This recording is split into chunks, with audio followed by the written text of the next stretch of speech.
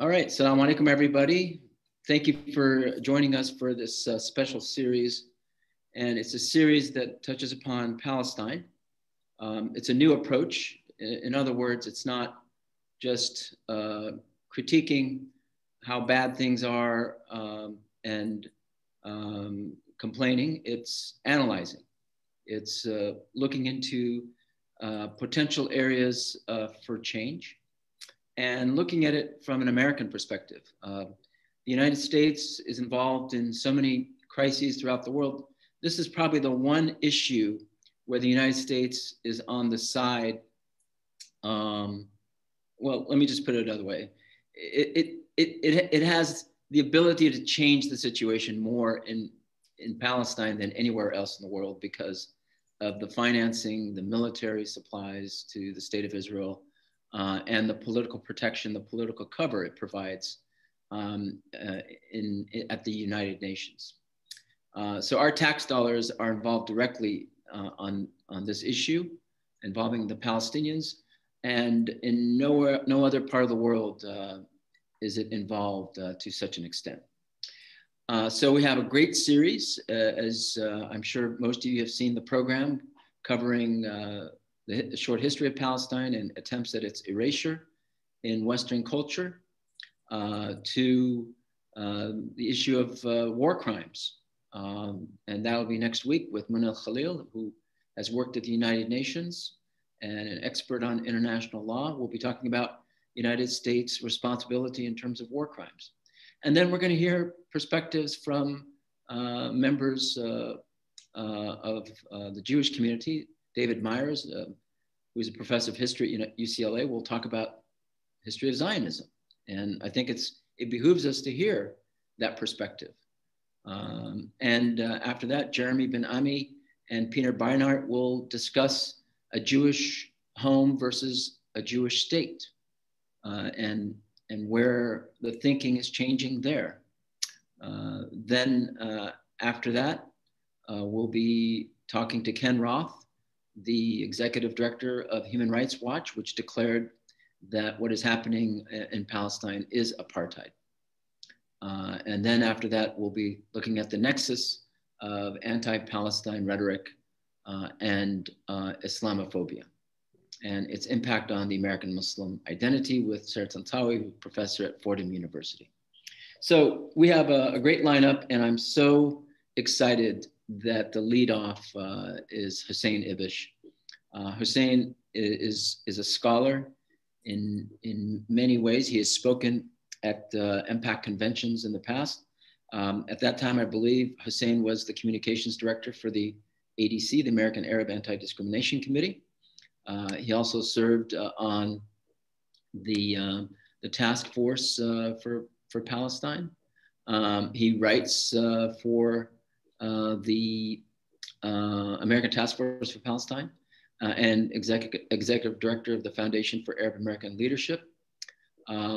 He also writes for Bloomberg Opinion and The National. And he monitors, covers, and analyzes what's happening in Arab Gulf states as it relates to the region.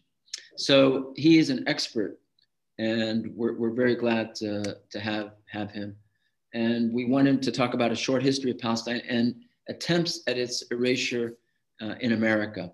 And we can talk about this dating back to, I believe, the words of Golda Meir when she came up with the phrase, "a land without a people for a people without a land," in terms of Jewish immigration to Palestine. So that we'll hand it off to Hussein Ibish to start off. And Hussein, thank you again for joining us. We're really honored and privileged to have you. Oh, thank you, Salam. Good to be with you. You have a really great set of speakers coming up, so it could hardly have done better.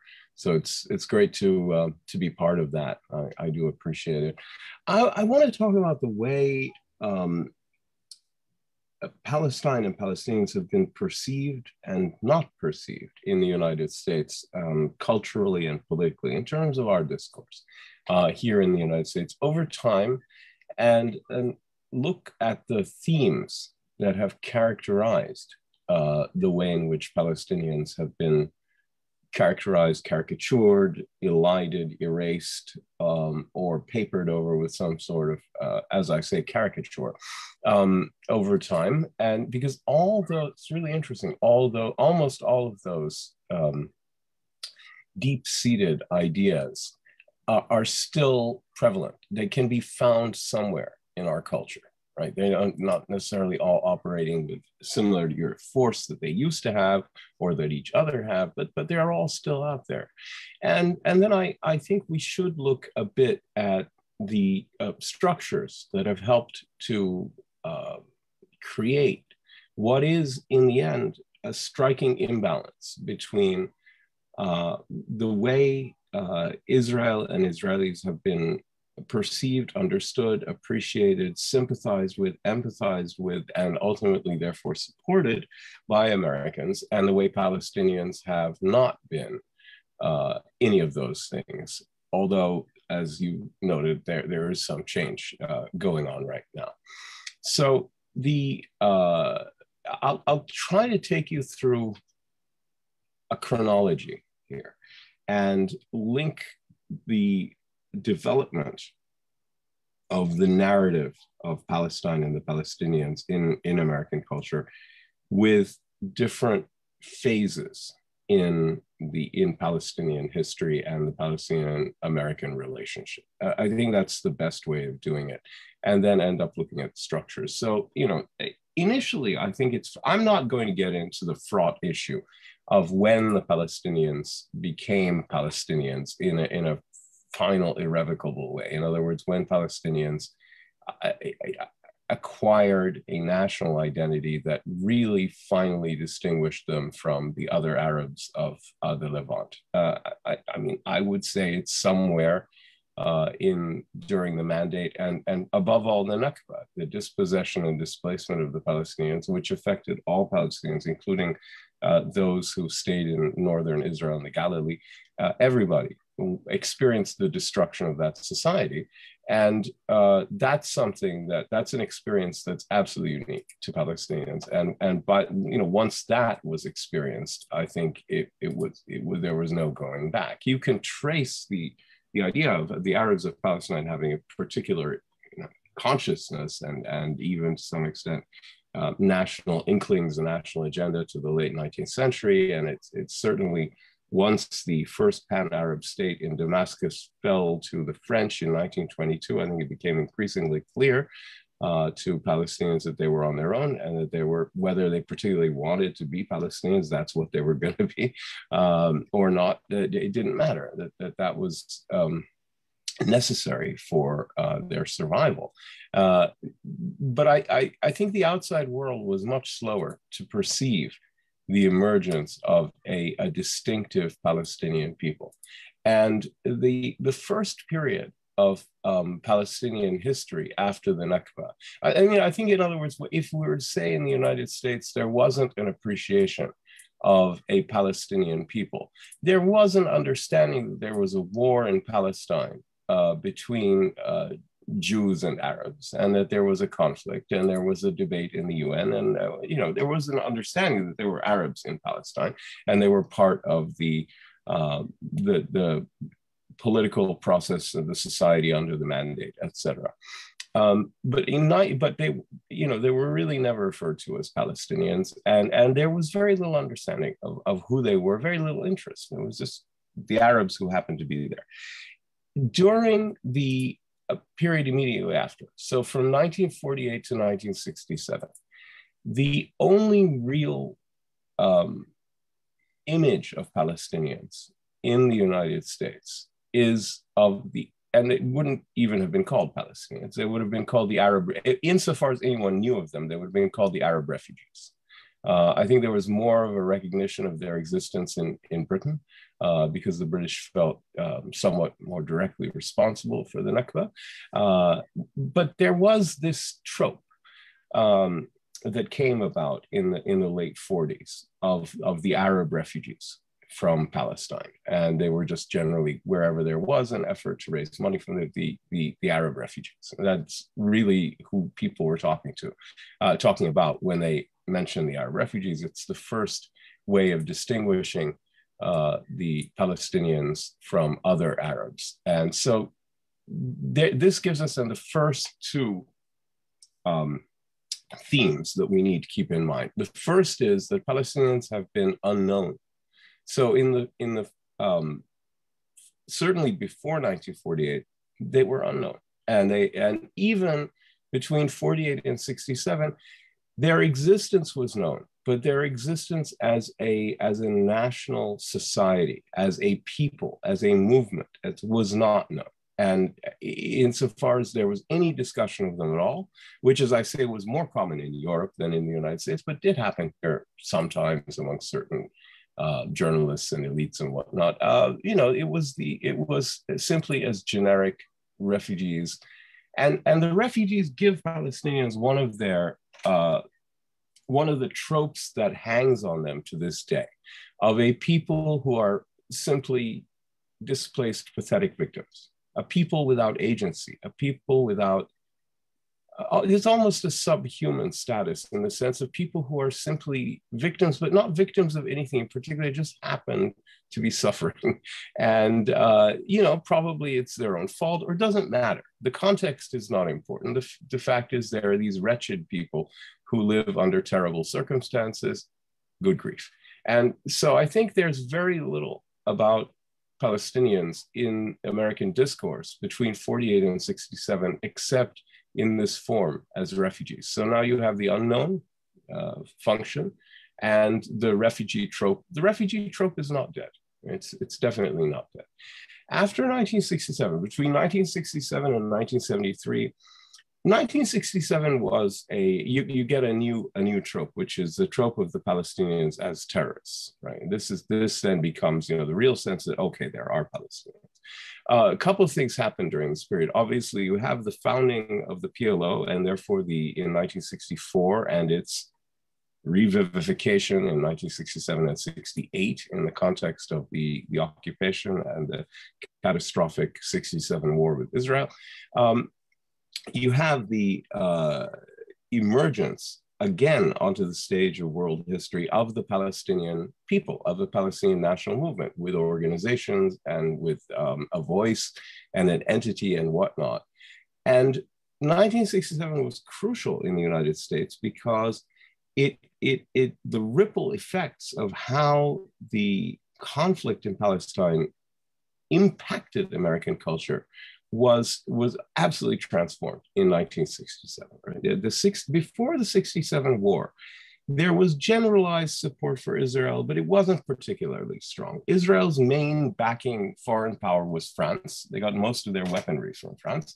And in the United States, also, the Jewish community was pro-Israel, but in a very quiet way. They were still traumatized by the Holocaust, strong memories of the anti-Semitism of the interwar period between World War I and World War II. Is very pronounced anti-Semitism in the United States, a real fear of pushing Jewish influence in a parochial Jewish issue too far and causing a backlash. And I think there were some mixed feelings about Israel because Zionism had not become a hegemonic Jewish belief until 50s, 40s, 50s. It's certainly a post-Holocaust phenomenon. And, I think it took some time. It was 1967 war that was perceived almost messianically among not just Jewish Americans, but Americans in general, as a kind of redemption, as a kind of glorious conquest, a David versus Goliath, and also the reclamation by Jews of the entire supposed land of Israel, was seen. I think it inspired the imagination of a lot of Christians, especially evangelical Christians. It certainly changed the Jewish attitude towards Israel, where Israel became the main organizing force in Jewish civic society, in non-religious life, and even to some extent the defining issue of the Jewish community for a generation or two after 1967.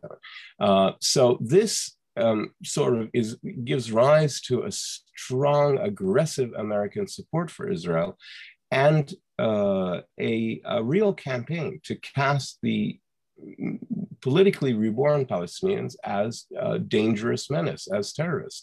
It also, by the way, galvanized the beginning of the Arab American identity. I think before 1967, it didn't mean anything to say you were an Arab American. There were Egyptians and Lebanese and others, but mainly Lebanese, Syrians, etc. But then they really kind of functioned almost like Greek or Armenian Americans. The Muslim issue was a difference, but the community was much more skewed towards Arab American Christians at the time. The demographics have changed. And I think, before 1967, it was kind of an undifferentiated, hyphenated kind of almost Southern European, trans-Caucasian identity. For the Arab Americans, and no sense of themselves as a community. In 1967, shocked them into an awakening that they had a collective interest and they had a collective experience, and they needed to organize, particularly seeing the issue being so rapturously received by their fellow Americans. And so you get the birth of the first Arab American organizations, the Arab American University Graduates, which leads to then the creation of the first Arab American organizations, which sets the stage then for eventually the creation of the Muslim American political organizations as well. So it's a turning point in that sense as well. Culturally, as I say, you start to get the proliferation of aggressively pro-Israeli propaganda, anti-Palestinian propaganda in the United States. And it's when you see the issuing of the book, the Leon Uris book, Exodus, which defined the Israeli-Palestinian issue for a whole generation of Americans. It's extremely aggressive Israeli propaganda. It's been correctly said of that book that the only good Palestinian or Arab in it is a dead one, quite literally, and it is sort of an extremely it's a radicalized version of the Israeli narrative of the 1940s, and it was turned into a very popular film with Paul Newman. And it, I think, was extremely important in setting the stage for perceiving Palestinians as bad people who only brought their fate on themselves, and who, and it was the inklings of the idea that these are really terrorists, that these are really dangerous people and to be feared and mistrusted.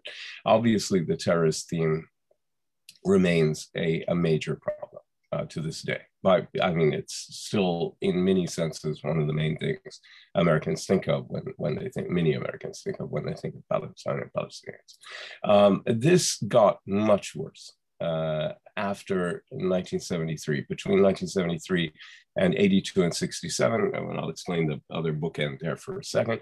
You get a really aggressive Islamophobia and anti-Arab, not Islamophobia, anti-Arab racism in the American media. The oil shock of 1973, the Arab-Israeli War of 1973, and the oil embargo created an outpouring of anti-Arab sentiment in American popular culture, and it got linked to the Palestinians, got linked to Israel. The two main sort of caricatures of the villainous Arab got fixated in that period in the 1970s in American popular culture. One was the greedy, filthy, horrible, corrupt, avaricious, predatory oil sheikh, who is kind of a revivified version of the Jewish moneylender, kind of Shylock, and the bomb-throwing, crazy, radical Arab terrorist, probably a Palestinian, in most cases a Palestinian,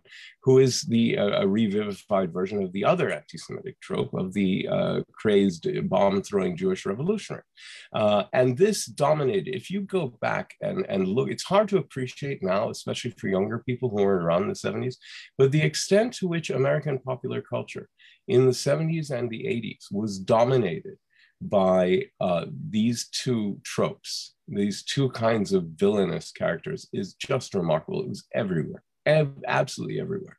You know, the other thing that happens during this period after 1973, the heyday of the Hollywood anti-Arab agitation and anti-Palestinian agitation, and the creation of the Palestinian terrorists as an arch villain in American popular culture, is the birth of an evangelical narrative after the 1973 war, which you know, you still see this stuff today. There's a tendency on the part of some Christian evangelicals, and it's actually a very big community in the United States, who, not just the evangelicals who tend to do this, to take the Bible, especially the Old Testament and the book of Revelation, and read them as if they were the A section of the New York Times. We do absolutely literally, no metaphorical anything, no just in just literalizing it and trying to figure out who in the news represents which group of goodies or baddies in the books of the Old Testament,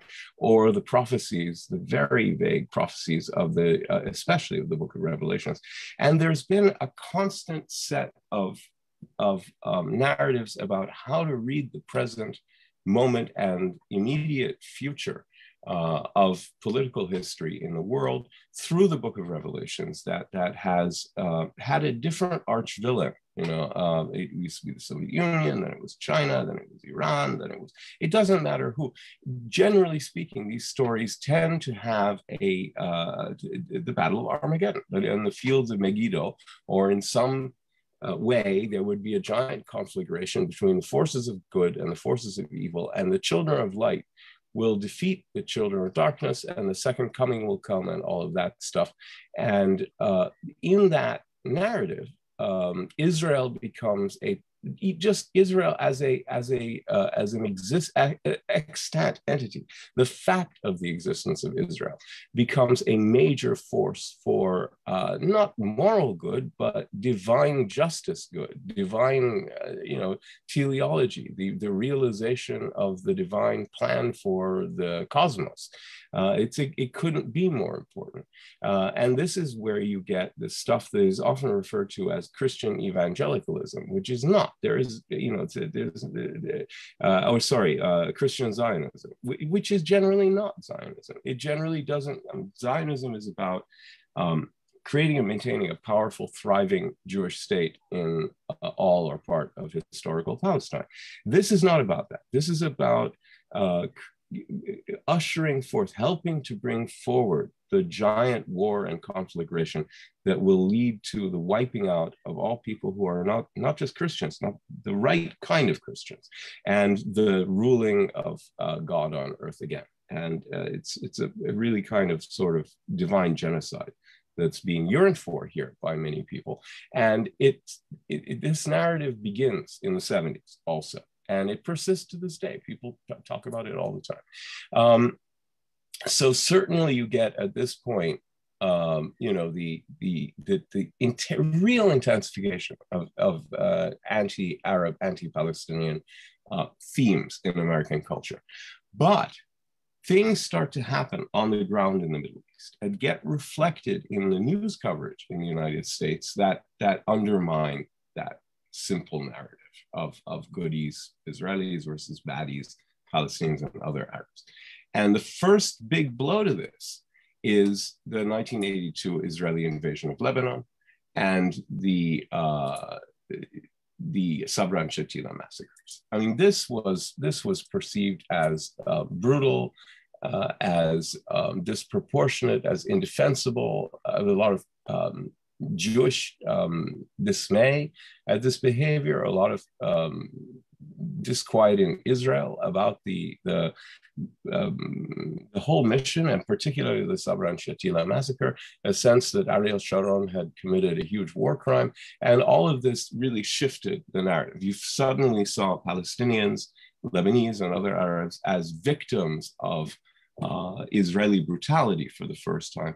And the narrative of Israel David versus the Arab Muslim Goliath became deeply problematized, to say the least, right?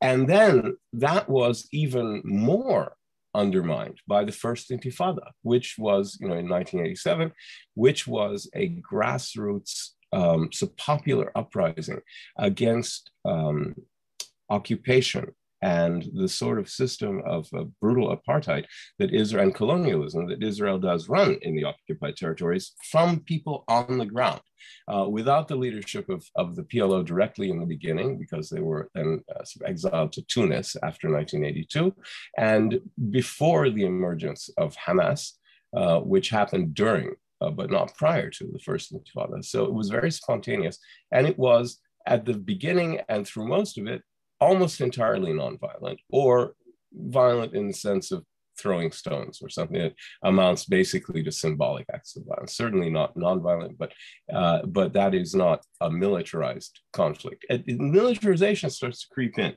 at the end of the First Intifada, when the PLO is returning to the on the ground in the occupied territories, and you get the emergence of Hamas, and the thing becomes much more structured, organized, and you can see the origins of the militarized Second Intifada.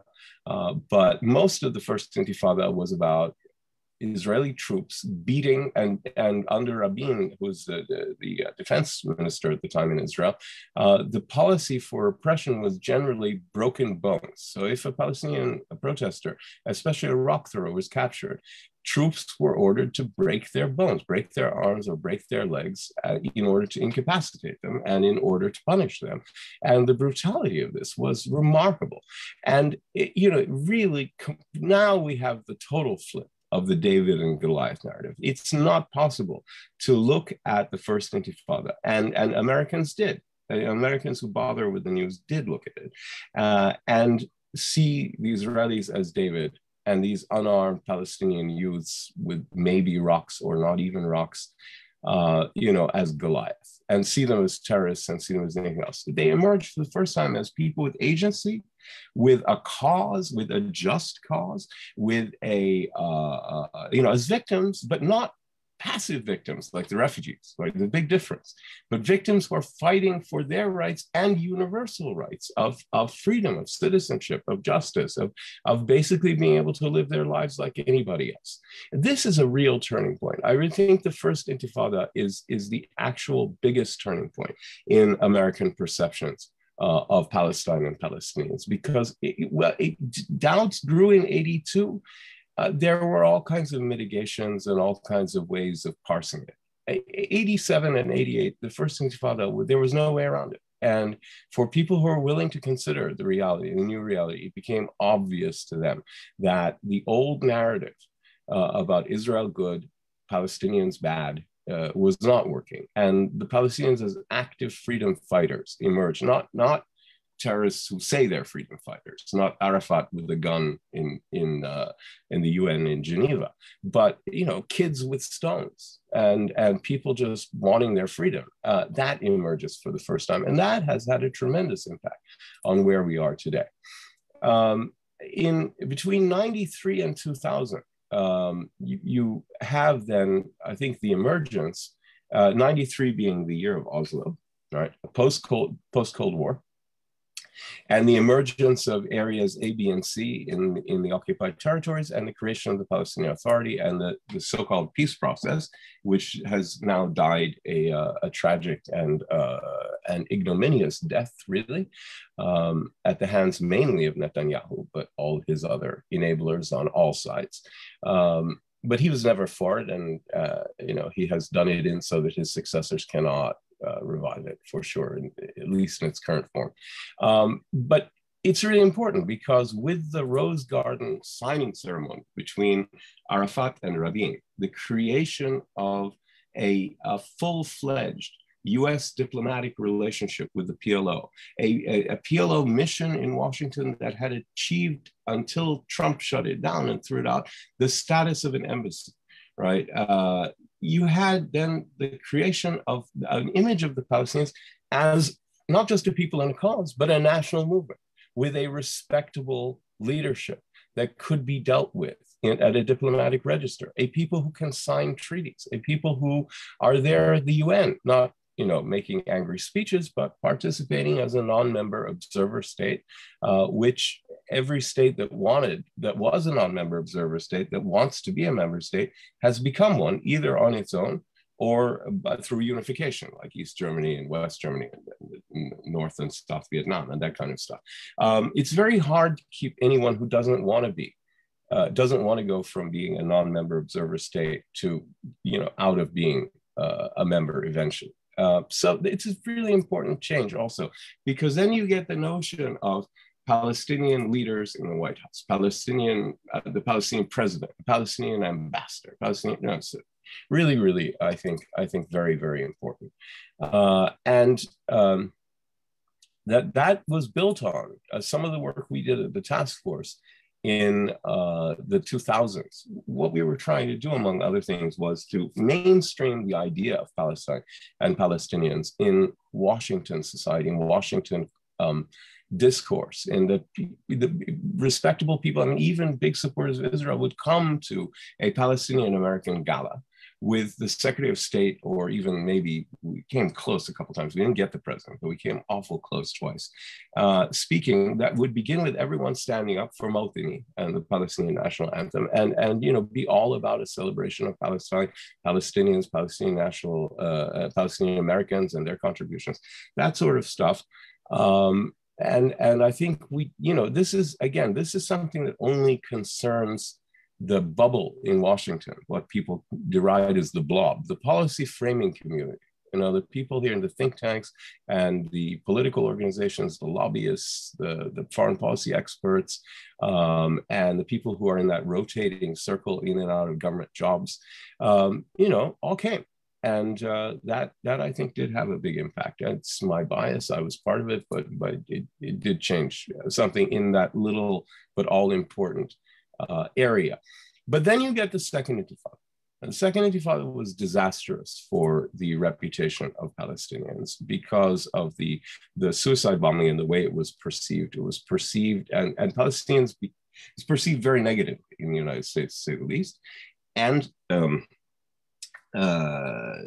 it was especially problematic that 9/11 was an instance of suicide terrorism in the United States.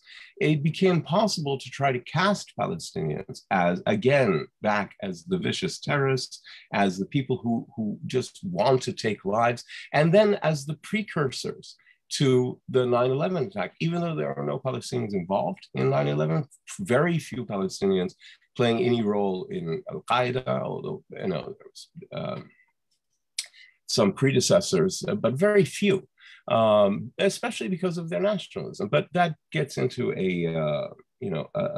sort of a depth that Americans didn't experience. They saw Palestinian suicide terrorism in the occupied territories and in Israel, and then they saw it here in the United States, and they made the connection. And there was this footage, which those of you who were around at the time will remember, of a tiny group of people supposedly dancing in the West Bank. No one was ever able to authenticate it or trace it, and being happy. And then some shopkeeper offering a cameraman some sweets. And it was all not clear what it was, where this came from or what it was. And, the pro-Israel voices in the United States went crazy on those videos, saying, you see these people, they love that attack on the United States. They hate us. Their Al-Qaeda is just a pro-Palestinian thing, or this is the root of it all, or something like that, right? And that was really, really very damaging. So the post 9/11 shift was really bad for Palestinians in the United States, because you had a shift away from anti-Arab stereotypes, which often focused on Palestinians, to a much more vicious kind of Islamophobia. In other words, the target went from an ethnicity to a religious group, and it became much more vicious. And Palestinians were often portrayed, or the cause of Palestine, as the ultimate form of Muslim viciousness, irrationality, badness, etc., like that. And the other thing is, and this is really worse in a way, the media shifted from the entertainment industry to the news media, so that it was no longer necessary to make a movie like Exodus, or a movie like, The Siege or something, to be or all the Golan Globus films of the 80s, these Israeli movies that used to come out in the United States. It wasn't necessary to make those. You could just go on TV, go on CNN or Fox or anything, and say flat out, these are bad people. And these are the terrorists. And it's all down to Islam, and the worst of them are the Palestinians, and the worst of them love the Palestinians, and just mix the whole thing up in a kind of giant ball. And that, I think, did a great deal of harm.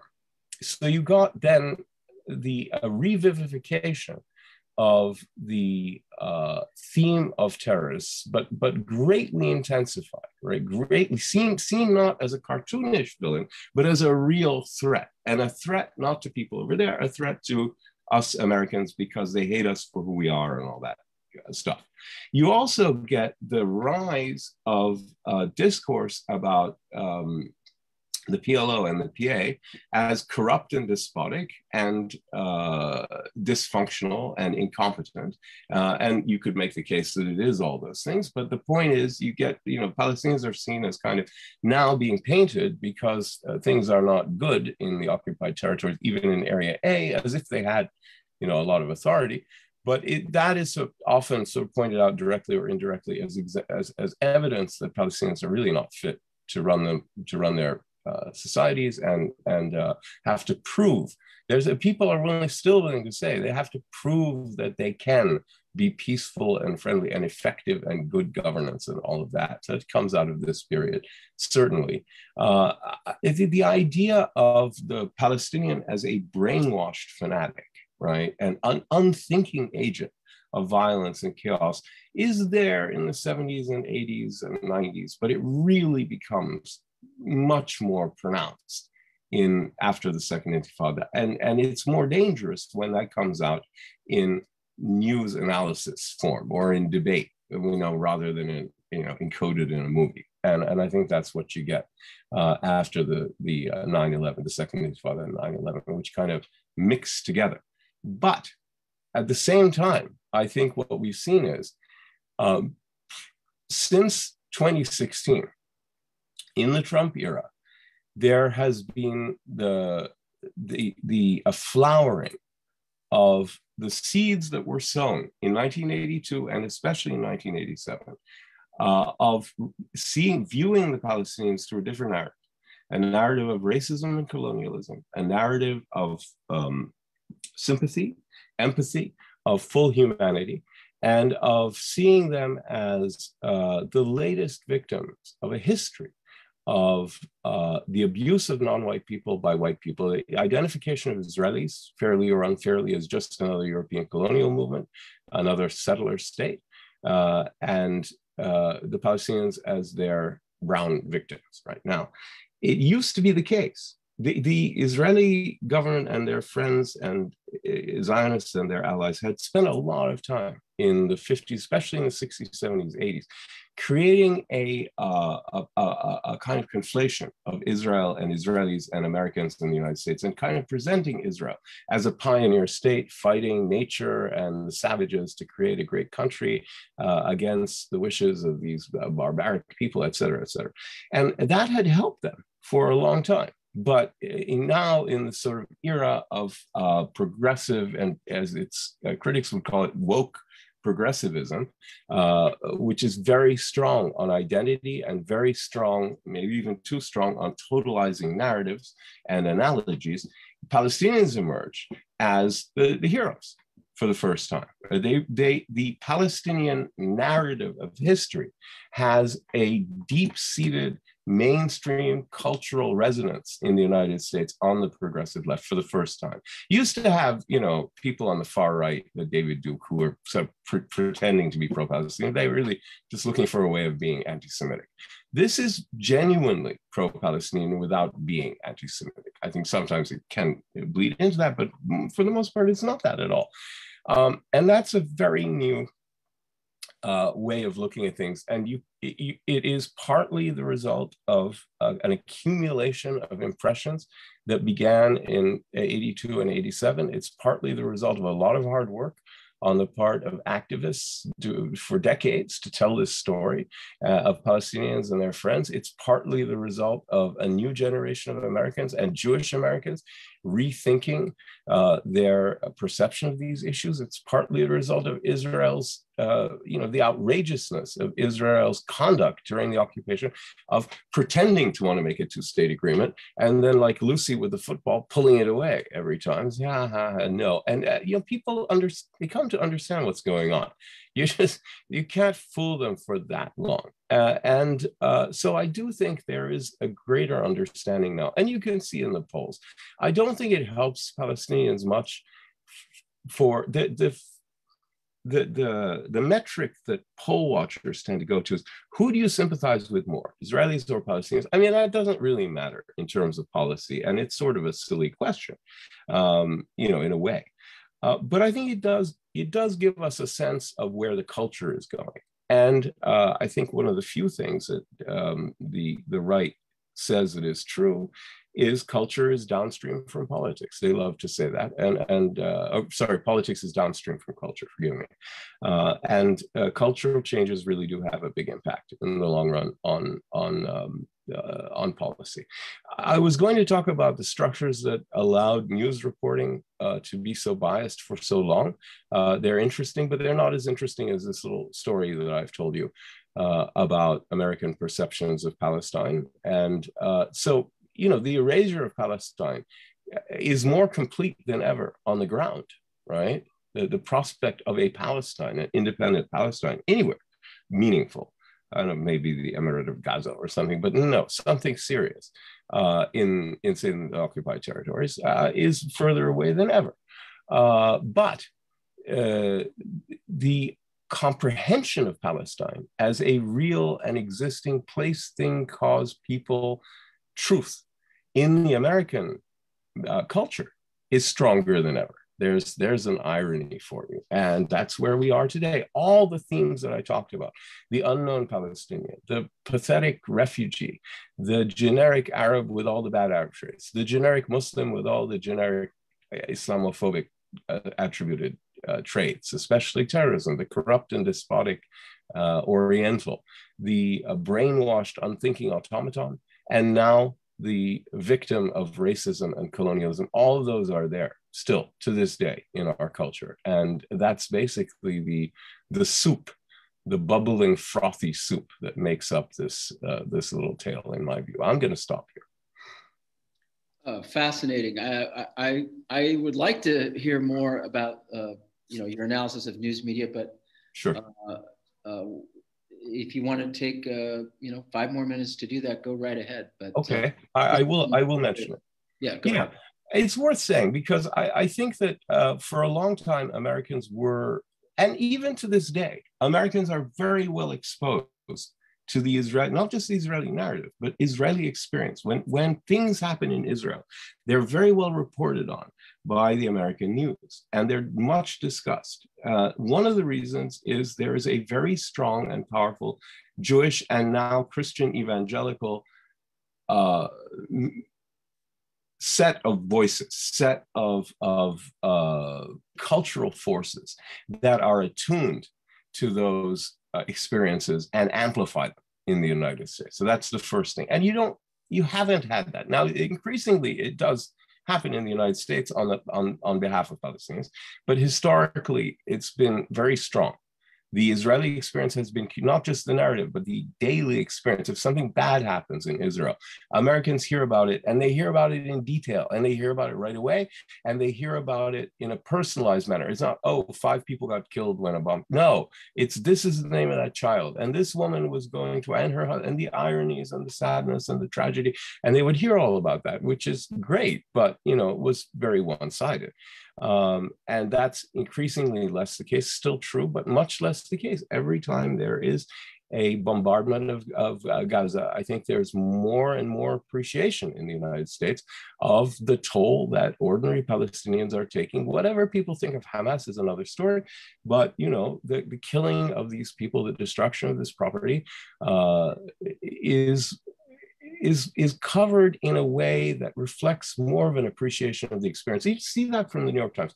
These videos, about which I'm sure you're aware of if you follow this issue carefully, that the New York Times did, tracing a series of bombing strikes by Israel in Gaza in the last spasm of violence a few weeks ago, really annoyed Israelis, and Israelis who don't usually go in for crude hasbara anymore, crude propaganda.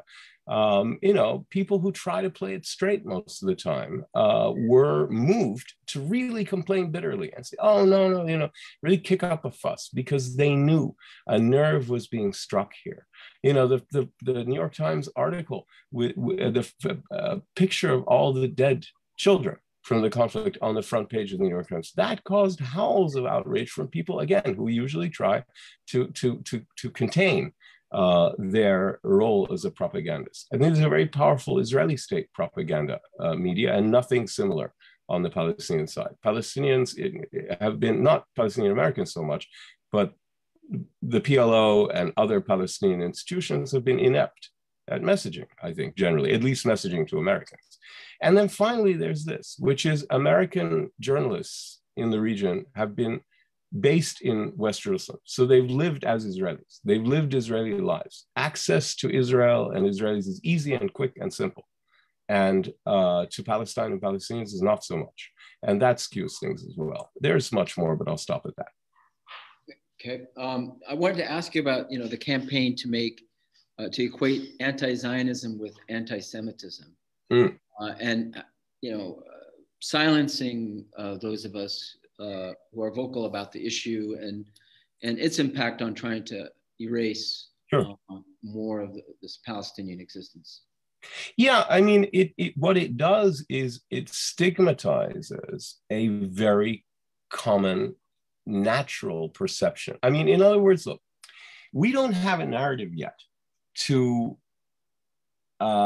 easily marry the Israeli narrative and the Palestinian narrative. So if you invest emotionally in the Palestinian narrative, your impulse is going to be an anti-Zionist, right? That is going to be a natural response to a legitimate fact-based narrative about real experiences. And to stigmatize that as being primarily either an intention or in effect the negation of another people really sort of bars the basic building blocks of Palestinian national identity and sympathy for it. I will say, so it's a kind of erasure in that sense. It basically says, don't go there. Don't go into that space, because you will be doing something immoral. And I don't think we can allow people to bully us into that. I do think this, though. I think also it requires enormous vigilance to make sure that anything that does smack of anti-Semitism, and you see it, it's not BDS, it's not calling for boycott, that's not anti-Semitism, but anything that tends to stigmatize Jews or even all Israelis as somehow tainted is very dangerous. And it's a powerful weapon. It's used all the time because it's a powerful weapon.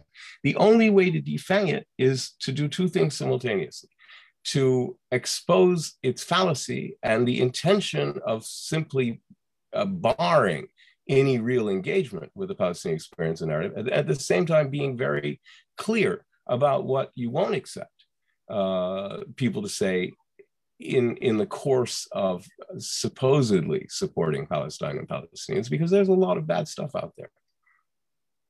The other issues, the line that many Israeli pro-Israel groups use and Israeli officials use in the media, that as they're bombing Gaza, they're saying, well, it's all about Hamas trying to destroy Israel, not accepting Israel's right to exist. Where do you see that issue? Well, it's not working that well, because even people who say, yeah, we don't really like Hamas, or we think that Hamas didn't have to intervene in the violence in Jerusalem, or who think it was a bad idea, or who have problems with Hamas's agenda. It doesn't matter what you think of Hamas. That this was disproportionate is undeniable. That it was, well, I mean, whether it was discriminate or indiscriminate, this guy from UNRWA got in a lot of trouble for saying that he didn't think it was terribly indiscriminate, right? But what people missed is he wasn't saying it wasn't disproportionate. He wasn't saying it wasn't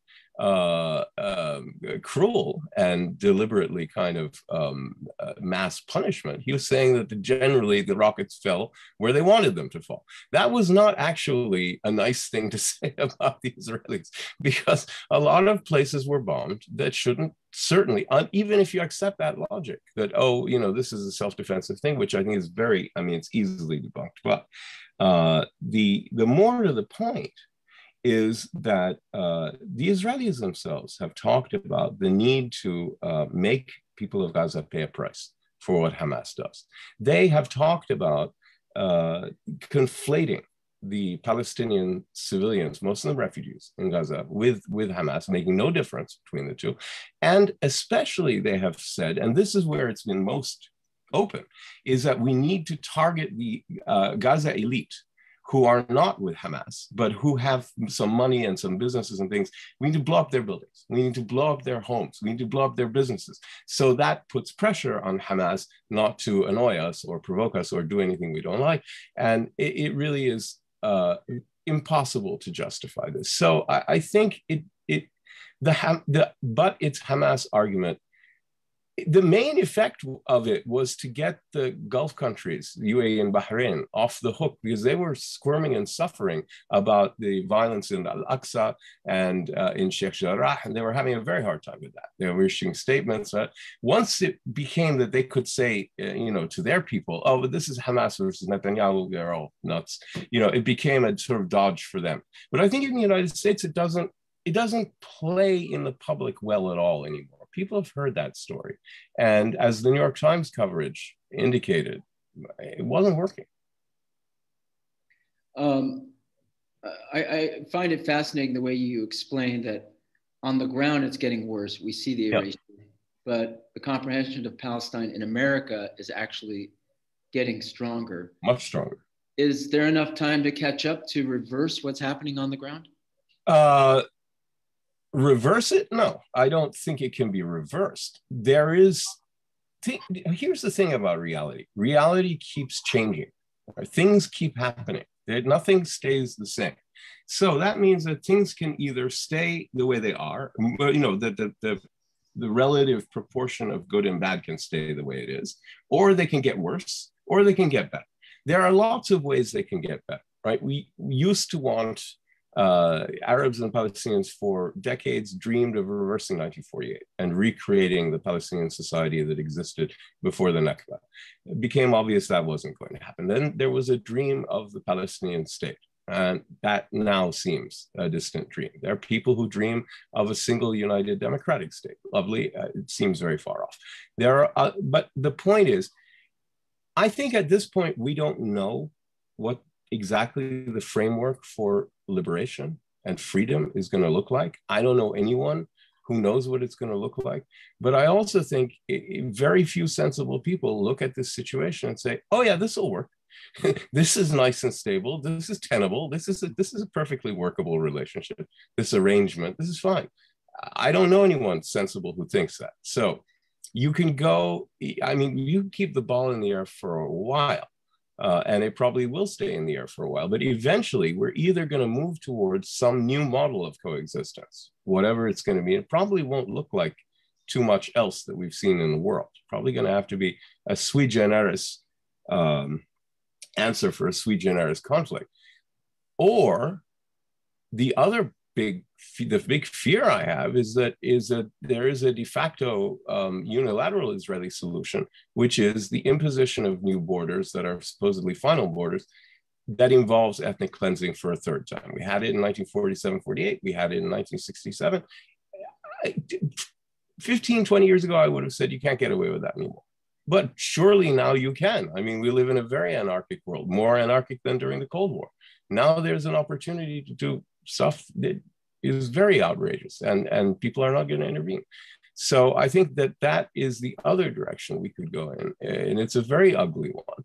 And there's I think that the thing to do is to, yes, we can all work together to make things better and make sure that the change is in a positive and not in a negative direction. What the plan, the big plan, I can't tell you because I can't think of anyone where this is a straight line from here to there. In any event, there would be multiple phases. And I don't know anyone who is prescient enough to understand where exactly we're going. I certainly think it's easy to tell what you shouldn't do. But much harder to know where we're going. What you should do is also not hard to tell, but where it's going to take us is a little bit more murky. We have a few questions from our audience, and anyone else would like to ask a question, just go ahead and type it in your in the chat space. First question deals with moving the needle in DC. And, you know, Hussein, we meet a lot of people and they understand the Palestinian issue, and staffers of members of Congress and staffers of the White House and the State Department, they get it and they know what's going on. Yet the ones who speak at the podium, they're reading a script. Yes. But you're talking about progressives changing the narrative. Yeah. Do you see it? Do you see this shifting in terms of the narrative? Yeah, it is shifting. Okay, it is shifting. It's not, maybe I think a lot of people aren't aware of it because they don't look at it as in as granular a fashion. It's shifting in both directions. It's shifting in a very bad way and it's shifting in a very good way. There was since, you know, from the founding of the Israeli state, there were a series of consensus positions on Israel that united most Democrats and most Republicans. There was an isolationist wing of the Republican Party in the 50s and 60s that didn't want to have anything to do with, you know, foreign countries, including the Israelis. There were some people left enough to have doubts, but in the main, between 48 and 67, there was kind of, you know, guarded support for Israel, but a willingness to intervene in 1956 and say, no, you go back to Israel and get out of Sinai. You know, it wasn't this unthinking lockstep cooperation. From 67 until, you know, sort of the end of the Cold War, there was this notion of supporting Israel, but increasingly seeing that Israel would benefit from the creation of, and the United States would benefit from the creation of a Palestinian state in the occupied territory. So support for an Israel-based two-state solution, this is the crucial thing, right? The US support for a two-state solution was always mainly a function of a pro-Israel orientation. Right? It wasn't a pro-Palestine orientation. It was a pro-Israel orientation. It was a way Americans, most American politicians understood Israel's best interests under the guidance of various Israeli thinkers and some politicians, but mostly, you know, commentators. Anyway, the point is, there was a real consensus for that. And it's in the Trump era that we've seen the breaking of that third consensus, which, you know, was very long lasting. And on the right, you have this evangelical driven support for annexation, for greater Israel, absolute rejection of Palestinian statehood, and real embrace of the most extreme vision of the settlers. I don't know how you reach those constituencies, how you reach the America Firsters, who are kind of like religious neoconservatives on steroids. I really am not sure how to reach them. There is this core of two-staters in the center, people like the Republicans in the Senate, most of them, and Biden and the people immediately around him, who would like to somehow revive a two-state solution, but they don't know how because it's not really possible, given especially after Trump. And then on the left, you have voices that are pushing the whole Democratic Party to the left on this issue and to a greater appreciation of the Palestinian cause. So you had voices of the progressive left, people like AOC and Rashida Tlaib and Ilhan Omar and others, even Bernie Sanders in a very attenuated way, speaking out, you know, really questioning the idea that this is a legitimate self-defense by Israel during the last bombardment of Gaza. But you had also, and this is the crucial thing, you had die-hard pro-Israel Democrats, die-hard ones, issuing statements that, yes, Israel has a right to defend itself, yes, but we're very concerned about the loss of life. We're very concerned about Sheikh Jarrah. We're very concerned about the Al-Aqsa Mosque. We're very bothered by these. I mean, these are statements you could never have imagined. Bob Menendez signing, and he did. Jerry Nadler and Chuck Schumer signing, and they did. These are not random these are not random Democrats. These are Israel's strongest backers.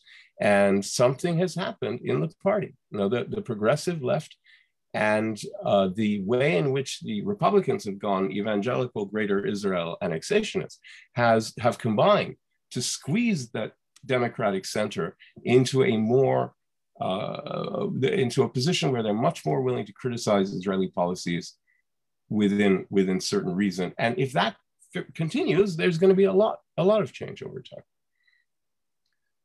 Another question from our audience. What advice do you have for reaching the hearts and minds of evangelical Christians, especially? I'm the wrong person. I know. I don't know. Well, they're I saying don't know. This person has family members who are evangelical. Yeah, I get that. I mean, I guess you'd have to use your own scriptures. I really don't know. I'm not good at convincing very devout people of things because I don't have the toolkit, the scriptural toolkit. They're not going to listen to my political arguments. Right. No, I don't think they'll listen to anyone. Well, maybe not. Indeed, they may not. But they might be moved by human stories. But, you know, the problem is, as they say, with God, all things are possible. The flip side is with God, all things can be permissible. Mm-hmm. Because if it's all part of a divine plan, who are we to judge? And that can be very dangerous. Yes, that is. A question regarding, you monitor the Gulf. I do. And you follow events there very closely. Yes, I do. In terms of what Bahrain and UAE did, isn't that part of also erasing Palestinian existence because they signed an accord that really had nothing to do with Palestinians? No, I don't think so. I think it has to do with, I think it had to do with shattering the Palestinian strategy, which is bad enough. I don't think it does anything to erase Palestine particularly. You know, I mean, the fact is Israel is not going anywhere. So you can either deal with it covertly or you can deal with it as a matter of undeniable need, like the Jordanians and the Egyptians, or you can try not to deal with it. But I think a country like the UAE is so bound up in regional affairs. They're going to be dealing with it. Saudi Arabia deals with Israel covertly. Turkey deals with it overtly, but then they have this patina of angry talk, but it's all talk because if you look at the trade and the military links, they're very robust. So, I mean, it's a reality in a very finely balanced strategic region, and people are going to deal with it one way or the other. I think, and I don't buy the line that they had done anything to help the Palestinians by preventing annexation, right? Actually help Trump and the Israelis. This was the rationale of the UAE, that this saves the Arab Peace Initiative, and I'll explain what I mean, and saves the prospect of the two-state solution. It sounds good, but it's not right. They were looking for an opportunity to do this. They'd been looking for 2 years for an opportunity to do it, and then they found one and they did it. Now, I think it's them operating strictly in their own national interest, right? Now, they have many good reasons for doing this. They have, I calculated one time, 11 or 12 rational reasons that they would do this. Bahrain has one, they're scared of Iran. But the UAE has a bunch of reasons for it. Now, what it does that's so bad to the Palestinians is it exposes the failure of the leadership really brutally. Because after the peace process finally fell apart, which was the last gasp of it was in the first Obama term, when Obama demanded using the roadmap that had been constructed by the Middle East Quartet under Bush, he said, we'll implement phase 1 of the roadmap. And the first thing Israel has to do is a total settlement freeze. Right? And he demanded it. So the Palestinians demanded it. I was on really good terms with the Palestinian leadership at the time. And we were all telling them, don't make this a cornerstone, give yourself an out, give yourself a back door. So because the Americans are not going to be able to get the Israelis to do this. They could, but Obama is not going to pay the price. He's not going to spend the political capital. He convinced Netanyahu to do this. It's going to be really hard. And he's not going to want to do it. So it's not going to happen. So don't put yourself in that corner, but they did. Okay, why should they listen to us? And they didn't. But I mean, it was good advice. The point is, after that, there was no way back. And there hasn't been a way back, especially since Netanyahu doesn't want a way back. Now, in lieu of that, what did the PLO and leading Palestinian representatives and officials say, diplomats and others, say was their national strategy? In second Obama term and going into, into Trump and all that, it was the API, the Arab Peace Initiative that was introduced by Saudi Arabia in 2002, which basically made a link between recognition of Israel and ending the occupation. Right, and it was structured so that the collective Arab recognition of Israel was a sweetener to come at the end of a successful two-state solution agreement between Israel and the Palestinians. Now, it was fine insofar as it went, but the big problem was when it became the Palestinian national strategy, de facto. Right? When you ask these Palestinian leaders, what's your national strategy? Behind closed doors, down and dirty. Right? What are you guys doing? They would either say the Arab Peace Initiative, or they would describe the Arab Peace Initiative without using those three words. Right? And so I'm thinking to myself, man, that's really risky. It's really risky to put your national strategy in the hands of lots of other countries that have their own interests and may redefine it, may not abandon it, but they'll redefine it in a way that's not useful to you.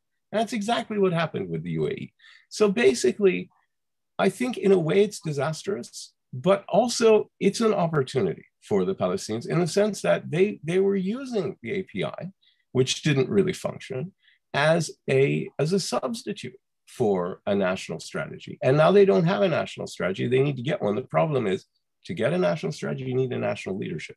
And right now, they don't have a strong consensus national leadership. There is a guy who is the mayor of Ramallah, who calls himself the president of Palestine, but he's the mayor of Ramallah. And there's Hamas in Gaza, however you want to characterize them, that's fine. But neither of them are functional national leaderships. And therefore, there's no national strategy. And that makes progress at a diplomatic level almost impossible. And, so in that sense, it may have been a painful amputation that was necessary, because this was all going to blow up at some point.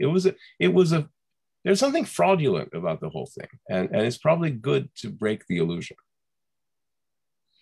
We've really taken a lot of your time, but I have one last question. I'm happy to stay. Yeah. You and I have been working in Washington for so long, and we know that Arab Americans need not apply for policy positions in the government, especially in the State Department. However, there was a minor change that I don't know if it was tectonic or it was just throwing us a bone, but the appointment of Hadi Amr as President Biden's envoy on this issue. How do you interpret that move? It's not tectonic. It's more gradualism on the Democratic side. On the Republican side, there's still a big sign saying Arabs need not apply. On the Democratic side, there is a sign saying Arabs need not apply for senior jobs. But what Hadi got, I should say, is a really great Arab American development official, basically. Comes out of USAID, which is the development appendage of the State Department. So he's an American diplomat, in effect. But yeah, I mean, he's a mid-level diplomat. He's not a very senior guy. He could be, I mean, look, if Jared Kushner can be, David Friedman and Jason Greenblatt can be bumped up. Anyone, I mean, it's just your friend the mailman could be, no problem. But we're back in an administration that values regular order and works through the system as it is. So he could be empowered, but it would be very weird if he were. Okay, it is important that an Arab American is carrying the portfolio, but it's problematic that the portfolio is small. In other words, by appointing Hadi, you put an Arab American in. This is great. But by appointing Hadi, you put a development guy in, which means it's a development project, which means it's all about aid and all about the restoration of the level. It's going to be, I mean, I've looked at the program in detail. They want to get back to about $900 million a year to not to the PA, because of this Taylor Force Act that was passed during Trump. They really can't give money direct to the PA. That's not that big a problem, because you can fund things and groups that are doing stuff in Palestine that's helpful to people in hospitals and schools, and that's all fine. That's fine. So they're going to do that.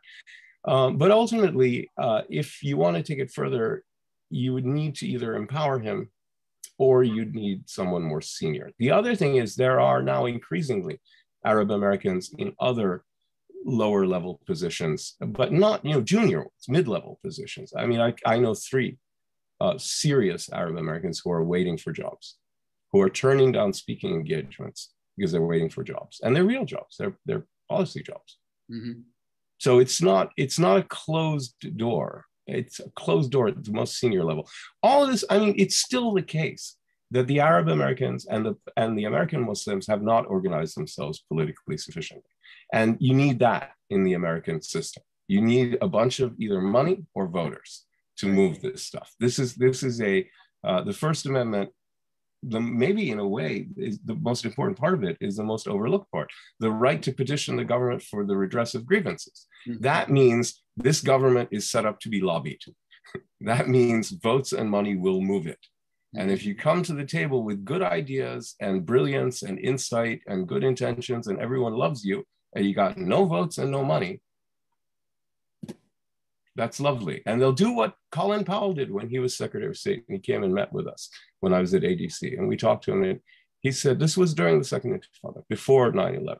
And he said, I agree with 90%, 85% of what you've told me, but I don't have political cover to get you almost any of that. You got to get us political cover. Right. This is an honest, truthful statement. Yeah.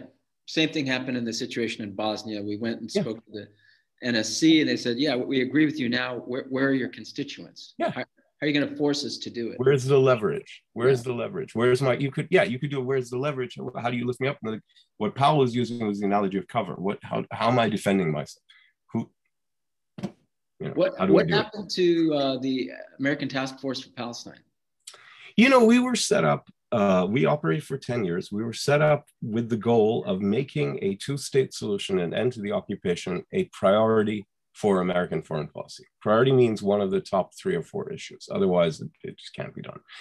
And I think we made headway on the goal of mainstreaming the words Palestine and Palestinian and the concept of Palestine in Washington power circles. That was successful. But in terms of prioritizing the policy, it did get prioritized, but not because of us, right? And we didn't really, we're useful in carrying messages and being people, whatever, but we played a role. But it happened because Bush second term and Obama first term wanted to get into it, right? For whatever reason, they both engaged in it. Okay.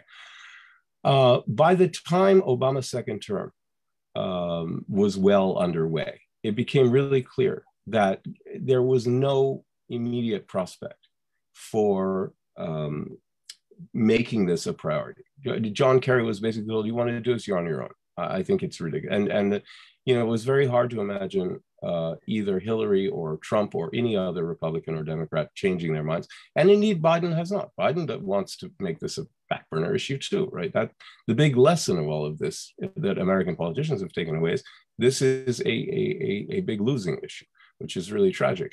So what we could have done, we had developed a system there to sustain ourselves at our current level. We could have kept going, but it would have meant raising about $1 million a year for all of our expenses to pursue a mission that was not going to happen. So we thought, you know what, we can always reform if the issue becomes relevant again. But we tasked ourselves with a very narrow task that was no longer plausible. Move on. Don't bang your head on the wall. Don't move on, do something else. Yeah. That's what we did. We're not a social services. There's a lot of important work to do in the West Bank on the ground. We had no apparatus to do it. There's education work in the United States, no apparatus to do it. Lobbying work, we're not a lobbying group. We were just there to talk to the policy community. And if it couldn't possibly get into the top 3 or 4 or 5 issues, there's no point. If we know we're going to fail, why would we try? And we didn't. Plus, people can spend their money better than giving us money for salaries for a failed project. I would have felt bad asking people to donate to a mission, a doomed mission. Well, I'm sure that we'll find you involved in more impactful and. Well, I never stopped writing about Palestine. I never stopped advocating and talking about it, even though I, now write these columns and I work for a Gulf-oriented think tank and all that. I won't let the issue go. I can't let the issue go, and that's never going to happen. Well, we thank you for that, and we thank you for, if everybody else can join me, I'm going to put my applause emoji on my screen. Everybody else, please give a warm round of applause for Hussein Ibish, this outstanding, eye-opening history of I think you called it the characterization, characterization of the Palestinian. And I think that's a class in and of itself. You gave us a wonderful class, a wonderful way of leading our lecture series, and you've been great, and I hope to see you in Washington. And I look forward to it, Salah. Thank you very much. Thank you. Thank you very much, everybody. Next week, we'll be talking about war crimes. Is the United States culpable? And where does international law stand in terms of that culpability? That'll be next week. Hope to see you then. Thank you very much. Assalamu alaikum.